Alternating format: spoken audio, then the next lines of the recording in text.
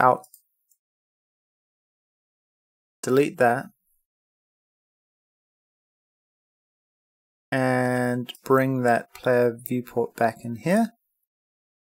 Move everything back inside.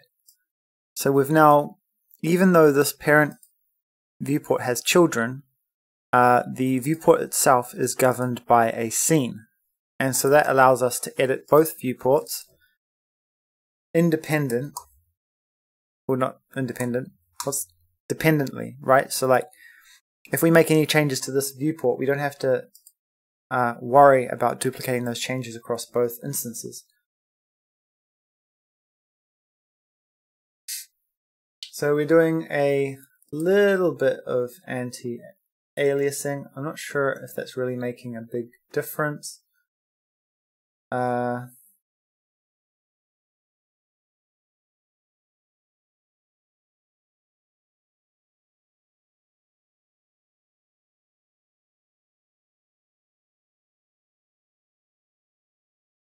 as well just disable it for now. Okay.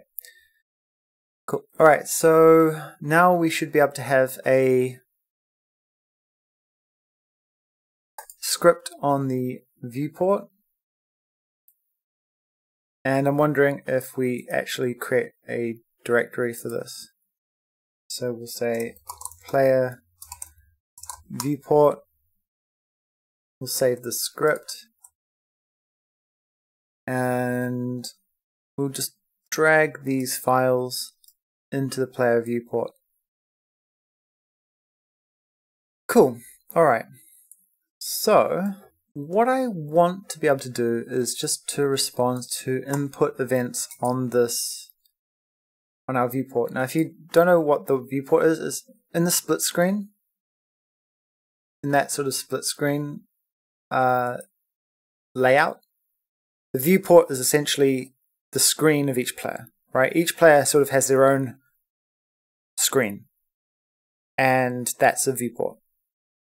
And so what I want it to do is allow each player to drag onto their own screen and affect their shooting, right?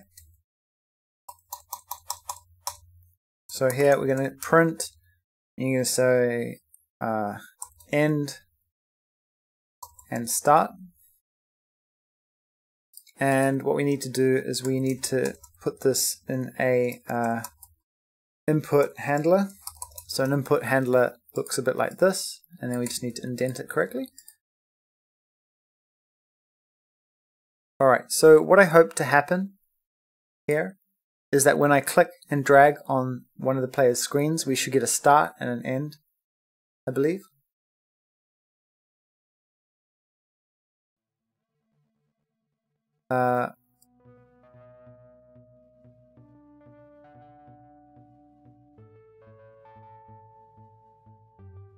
Okay, so it looks like we have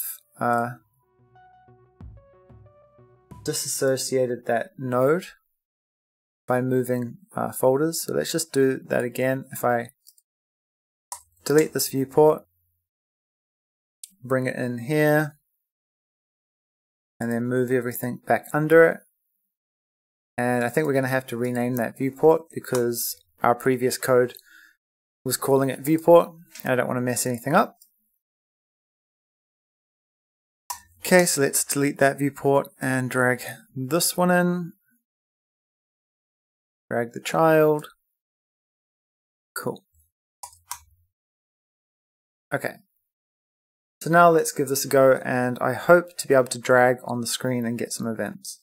So if we can do that, oops, something happened.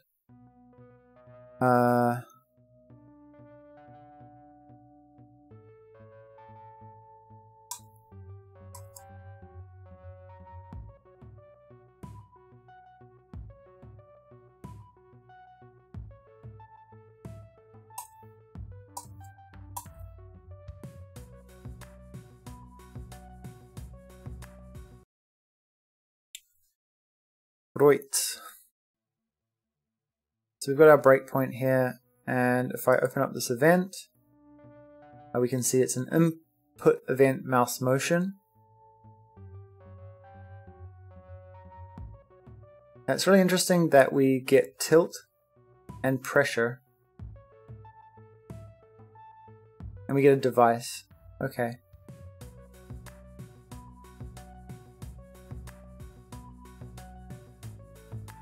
So if I just print the event.pressure here, I wonder if this will allow us to figure out that, like,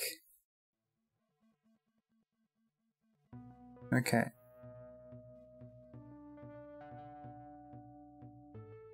Input event screen touch. All right. So if the event is an input event screen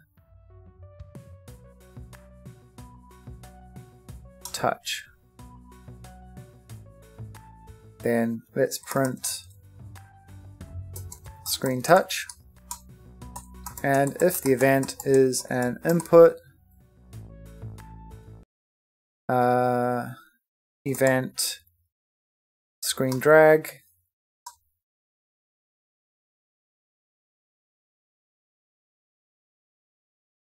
we'll say screen drag. And what else do we have? Screen. That's it. So what I believe is going to happen is and let's maybe just paste this under each branch so we can see what's starting and when. So what I believe is going to happen is the screen touch is going to start. Then once we start to move a little bit, the screen drag is going to start. And then once we lift, the screen drag is going to end, and then the touch is going to end. That's how I logically think this should work, but the developers of Godot might have had a different idea. But I imagine that's how you'd plug into the system. So let's see if that works. Okay, so we got a screen touch. We got two screen touches. Don't know how I feel about that, to be honest. Okay, so screen touch, and we get a drag end. Okay. That's interesting. So our viewport, you don't really seem to have the player number.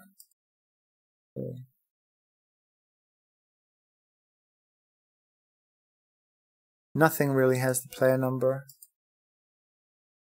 except even the camera doesn't seem to have the player number. That's fine. Okay, so what we're going to do then is we're going to export a integer variable, sorry, var, and it's going to be player number, and we're just going to default it to 1, right? And that allows us to go back into our game scene and just click on this. So that's going to be player 1 by default, and that's going to be player 2. Okay, so now our viewports have a number which represents the player that they are viewing.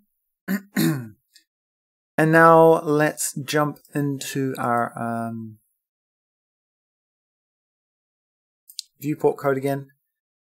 Okay, so what else do we know, or what else can we glean from the system? Okay, so right now we can say that player touch, so it's always going to be pressed when you do a drag, right? So what we want to do, I guess, is we just want to do a breakpoint here when the event fires the first time. And we can do a %s and put the player number in there. In fact, yeah, that should be fine. And let's just make sure that our player numbers are getting applied in the correct fashion. So let's just log those values.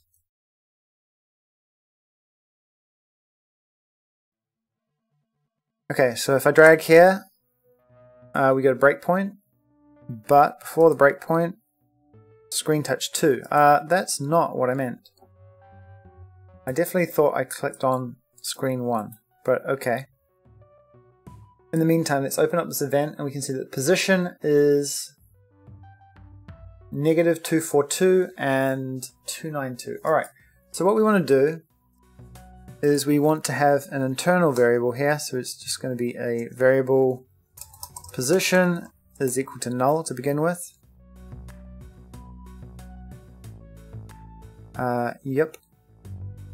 And what we're going to do is we're just going to say that our position is equal to the event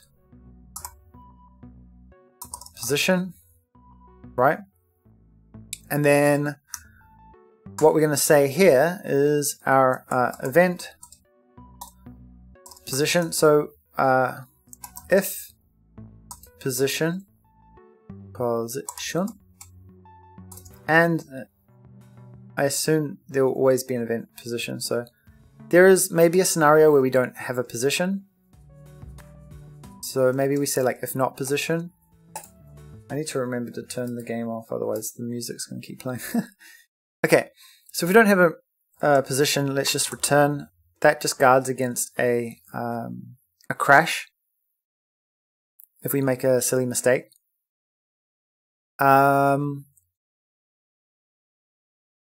So when you initially touch the screen, we just save whereabouts you touched it.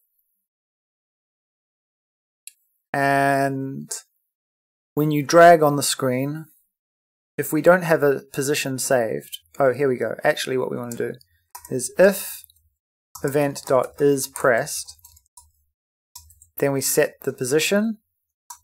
Otherwise, right, we want to just set the position back to null. Right? And now there is a scenario, I think, where the position is null and we actually get a screen drag event. You never know with these things. So we're just going to say, like, if we don't have a position, say we don't really care. Otherwise, what we're going to do is we're going to say the difference. So if we move up, so it's the difference is the position minus the event position, and let's just print dragged,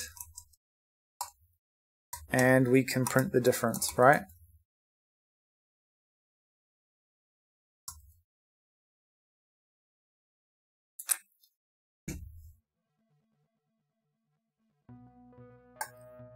Okay, so we got a screen touch on both. Okay. So we're getting the drag. Unfortunately, we are I think we're registering the events. So we're registering the events. Thanks, Defolos. How you doing today?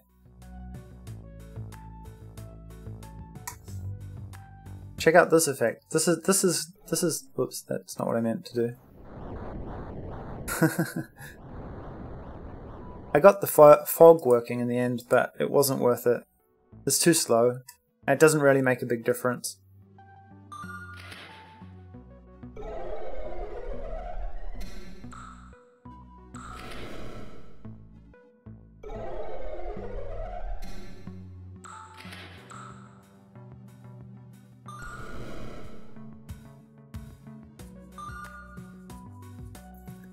You know what? I kind of feel like making the missiles a little bit more hardy, so they bounce more times.